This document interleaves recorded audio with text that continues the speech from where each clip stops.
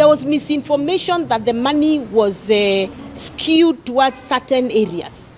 In fact, the concern was that Mbeere North, Mbeere South did not get money like other parts.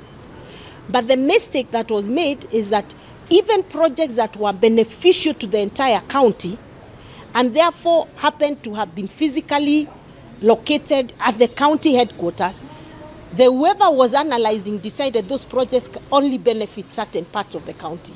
But when you put money in level 5 hospital, when you put money in a bus stop in Embu town where matatus from Runyenjes, from Keretire, from Ishiara operate from, you are therefore supporting the entire county. That same bus stop will help us collect revenue from those matatu operators because they had refused to pay revenue because they were working in a very bad place.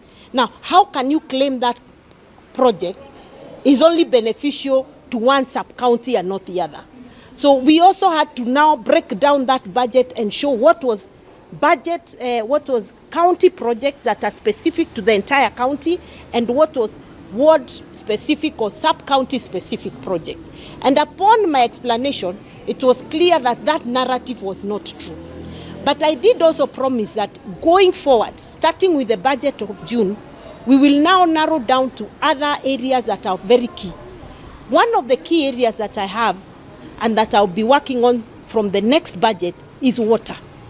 We have big water challenges. Most of the water service provider companies in Runyenjes, in Manyata, some in Mbeere, they are not operating well and they don't have enough water. So we have to find ways, and we are developing a water master plan so that we can come up with projects that will help give water to the people wherever they may be.